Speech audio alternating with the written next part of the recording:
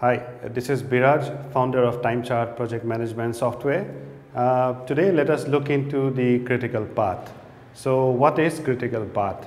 So when we look into this network diagram, critical path represents the longest sequence of activities in the network diagram.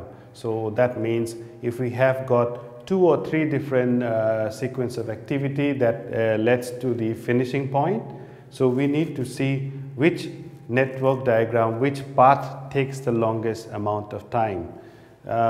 So if we try to see this first path, which is A, B, D, G and H. So the first path is taking 32 days time. And then if we see the next path, which is A, C, E, G and H, this path takes about 22 days.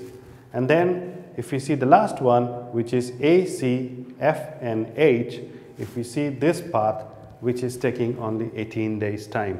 So that means 32 being the longest, this represents our critical path. We will then do forward pass and backward pass in our next video.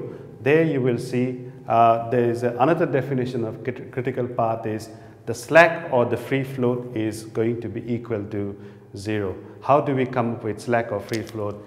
Keep watching our next video. Thank you.